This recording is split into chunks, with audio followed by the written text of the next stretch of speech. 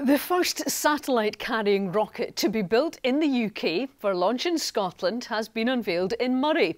Company Orbex says it'll create almost 170 jobs in the north as it manufactures the rockets to carry commercial satellites from a launch site in Sutherland.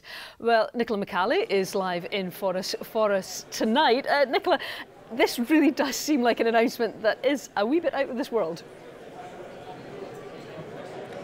Well, absolutely great excitement here in Moray this evening, and you'd perhaps expect when it comes to anything space, things move pretty fast. Just last summer we heard about plans for the UK's first spaceport to be built up in Sutherland. Well, today we have had the unveiling of the first commercial rocket to carry these commercial satellites, and it's going to be built. The factory is going to be here in Moray, and the company behind it is promising to create up to 170 jobs.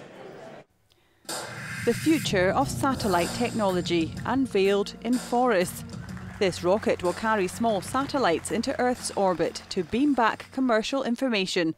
It's a UK first that has astronomical potential. There's a range of applications for these satellites. Some of them will have cameras on to look down at Earth so they can monitor things like ice movements or pollution or migration patterns.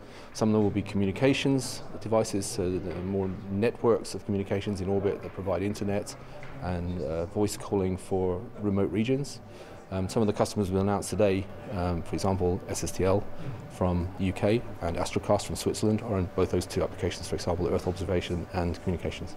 Orbex says they'll create 130 jobs in Forres and a further 40 at the Moray in Sutherland, unveiled last year as the site of the UK's first spaceport, where they'll be launched. Well, this is the business end of the space rocket. This is the thing that powers it into space, and this is probably the most interesting part of it, is the engine. This engine is extremely lightweight, it weighs around 7 kilograms, but it can lift 3.5 tons of mass, so it's extremely powerful.